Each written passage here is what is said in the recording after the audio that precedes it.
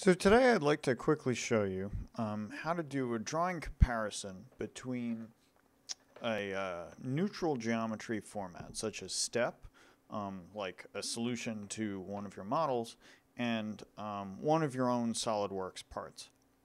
So basically you're going to start with, I'm going to open up, you'll see in this drop down here, SolidWorks files are selected by default.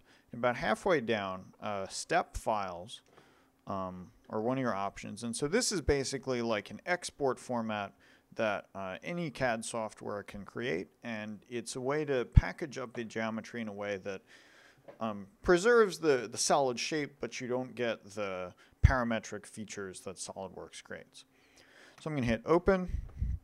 And of course, this should look familiar if you saw the assembly video. This is a step version of the 1, 2, 3 block. And we can see instead of the set of features to the one side, now we just have this single lump imported model.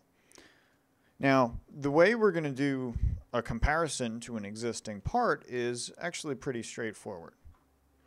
We're going to switch over to Evaluate.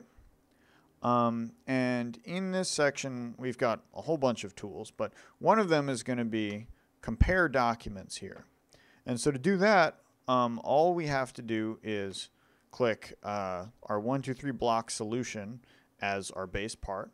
And then I'm going to browse for 1, 2, 3 block dot solid part, which is my, let's say that's my personal version. So this is the part that I've worked on.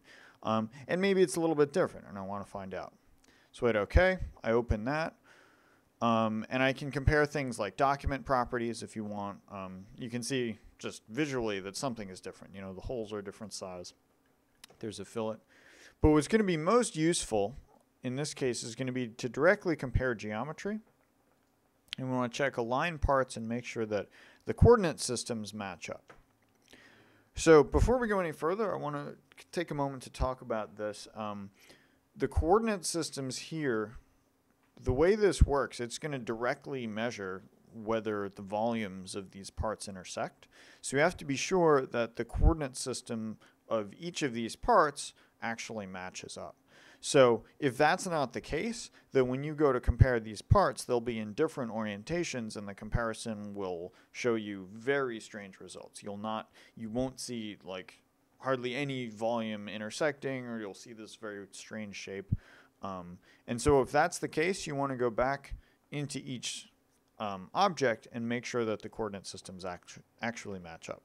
And so if you're curious about that, basically the way you can make sure that happens is like make sure the top plane, front plane, and right plane are the same. And if they're not, you can actually, in reference geometry, create a new coordinate system that will appear in here that should be the same between both parts. Anyway, let's say we've gotten to this point, our coordinate systems align. I hit Run Comparison, and now what it's going to do is compute the volume differences between these two parts. And so now we can see in this view here, it's created a volume comparison part that shows me the green, which is common volume, blue, which is material removed with respect to my solution, and brown, which is material added with respect to the solution. And so we can see that if I, for example, turn off or if I snap visibility only to this part, we can see that what I've done is, unlike my reference part, I've removed this fillet. And so you can see this like inverse fillet, like this is the part that was removed. And you can also see that because my holes were bigger and patterned slightly differently, I cut out this material compared to the original part. If I snap visibility just to material added, we can see the effect here because the holes are misaligned.